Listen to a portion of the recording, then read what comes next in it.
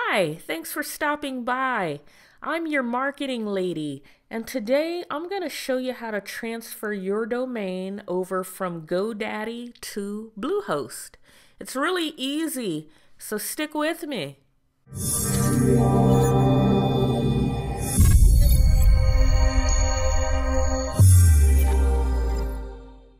First thing you're going to want to do is log into your GoDaddy account. Once there, you will hover over domains and let's click on manage. Once you're on manage, click the domain that you want to create a name server for. That's what they call it, a name server. Make sure that you click this little arrow right here, and we're going to click on set name servers. Now we're going to change this from standard over to custom. And then let's click add name server. Now the name servers for Bluehost are pretty standard. You're going to type in ns1.bluehost.com. Just copy this, paste it on here, and we'll change this to ns2. And let's hit OK. Now we'll hit save. And you see it says set name servers. Your request has been submitted. Changes may take a few moments to take effect. Usually it takes anywhere from about 4 minutes on up to a few hours. So hang tight. We're going to go over to Bluehost and I'll show you how we'll make sure that we put my new website on the Bluehost server. Okay, now I'm logged in on Bluehost, so hopefully you are too. Let's click on domains.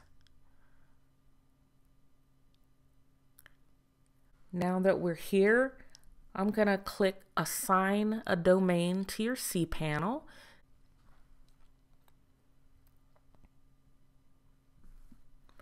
Now I'm going to enter the domain name. It's create a website 101. Create a website 101. Now I'll click enter. Okay, so it wants me to type it without the www, so make sure you do that. It's going to take a moment to basically verify the domain. Now I've already verified the ownership. It didn't even take 5 minutes for that to happen. I'm going to click here. I'm not going to park the domain. I'm going to add it on. This is going to give me the ability to make it look like an entirely different website address, which is exactly what I want. The subdomain, it's going to create the public HTML file. Again, create a website 101. I'll just click assign this domain. Sometimes this can take a moment, and if it keeps spinning up here, we're going to probably just go back to domains and it should be set up. This seems like some type of glitch. I don't know why that happens. So now you can see it's been created here and it's an add-on. That's how you transfer your domain from GoDaddy to Bluehost. It's really that easy.